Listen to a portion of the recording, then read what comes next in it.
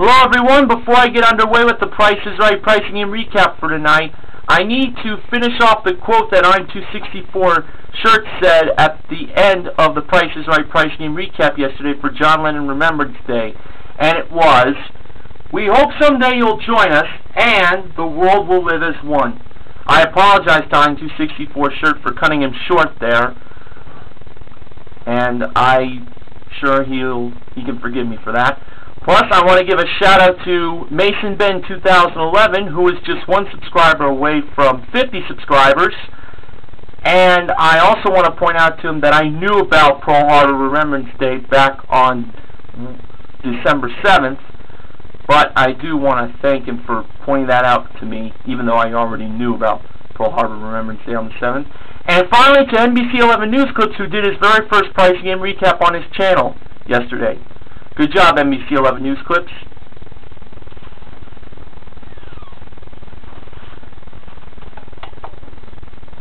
Mr. Horgan's disclaimer. The opinions expressed toward contestants on The Price is Right in their decision-making and pricing that can be categorized as either stupid or misleading by the audience, plus showing favoritism specifically toward attractive females, is portrayed as a heel characteristic for entertainment purposes only. In actuality, no prejudice is shown toward the contestant based on their sex, their ethnicity, and their intelligence. And now it's time for the Price is Right pricing game recap for Friday, December 9th, 2011. Just this here? Okay. Today's pricing games played were the following to end the week. Most Expensive, Lucky 7, Punch-A-Punch, Freeze Frame, That's Too Much! And one right price. The first contestant was David, spelled D-A-V-I-I-D, who retired after 25 years of being an elevator man. He played Most Expensive for a propane gas grill modeled by Ravishing Rachel, an Apple MacPro desktop computer with printer and Norton antivirus software modeled by Marvelous Manuela, and a pair of leather chairs with an accent table modeled by Awesome Amber. David believed the computer was the most expensive prize. Rachel first revealed the price of the gas grill, and it was $2,049. I wasn't worried though. Then Amber revealed the price of the leather chairs with accent table, and it was $3,700. Drew started to worry, but I actually didn't. So, if the computer was more than $3,700, David would win all three prizes. And Manuela, who revealed the price of the computer, said that computers are always expensive. And she was right, because it was $4,073. David won all three prizes for a grand total of $9,822. Tiffany, who is on a road trip from Kansas City and mentioned that her van broke down, played Lucky 7 for a 2012 Ford Focus SE with Manuel in the driver's seat. The first number in the car was 1. For the second number, she said it was 8. I thought it was 6, but it was actually 9 and it cost her $1. For the third number, she said it was 5. It was 7, cost her $2 more. Then for the fourth number, she said it was 4. It was a 6, cost her $2 more. So she had $2 left. She could not miss the last number by more than $1. She said it was 4 again. So it could be a 3, a 4 exactly, or a 5 for her to win. I felt she got this. And the last number in the car was an 8. Oh.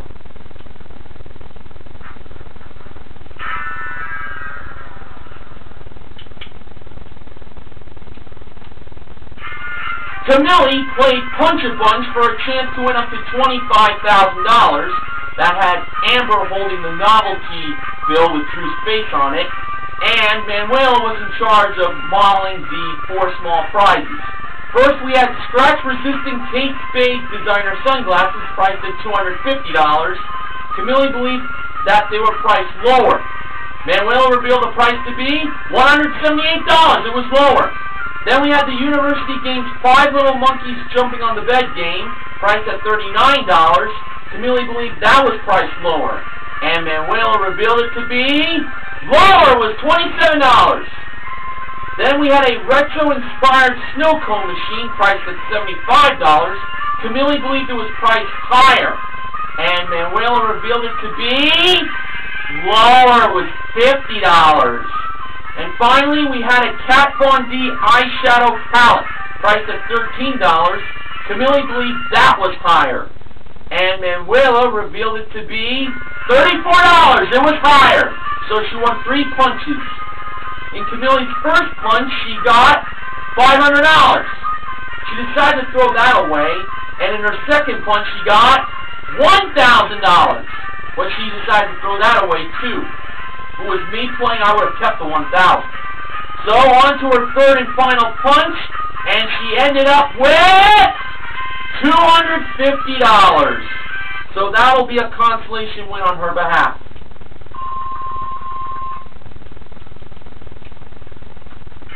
Christopher, who is an Air Force maintenance officer, humored us earlier in the show by combing his mustache, also bidding $2 on a Michael C. Fina necklace. He played freeze frame for a trip to Seattle, modeled by Amber. Oddly enough, Amber modeling a trip to Seattle for freeze frame was something we saw earlier in the season. Christopher froze the price inside the frame at $5,214. I actually felt good about this. The actual retail price? $5,214! He's on his way to Seattle. Myrtle played "That's Too Much" for a Nissan Juke S modeled by Rachel. She said the 3 words on the 5th price, $25,740. Was she a winner? No, she went 2 prices too many. The actual retail price was $20,330 revealed by Rachel, and the price that was too much, $20,902.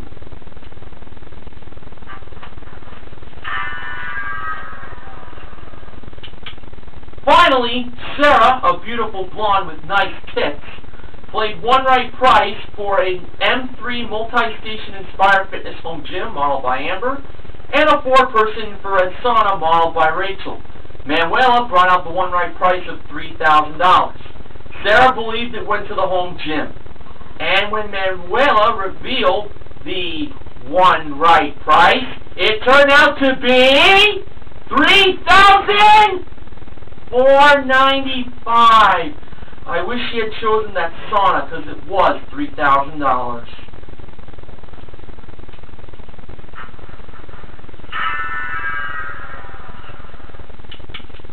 It's a shame she didn't win because she would look really nice wearing a towel for a sauna. Of course, she would look good without a towel as well. So today, then, the week, we had Most Expensive and Freeze Frame as the 2 big wins, and we gave away $250 in Punch-A-Bunch. Camille gets contestant recognition for her $250 win. Almost said $250,000, but would have been nice.